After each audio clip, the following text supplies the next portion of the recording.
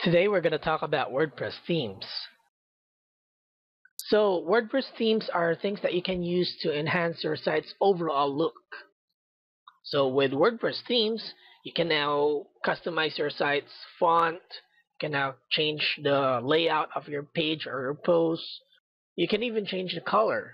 And of course, anything that is related with the design and overall look and feel of your WordPress site, you can do it with WordPress themes. Now, of course, there are a lot of themes out there, both free and paid.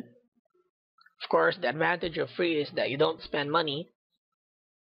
The advantage of getting paid or premium themes is that you always have a support staff who is there to help you out just in case your theme got into some sort of trouble, it's in conflict with another theme or something in your WordPress site, or if there are any issues, your site's not working well because of the theme. That support staff will be able to help you out and they're always available. So that's one advantage of the paid or the premium themes. So with that, thanks, and I'll see you in the next video.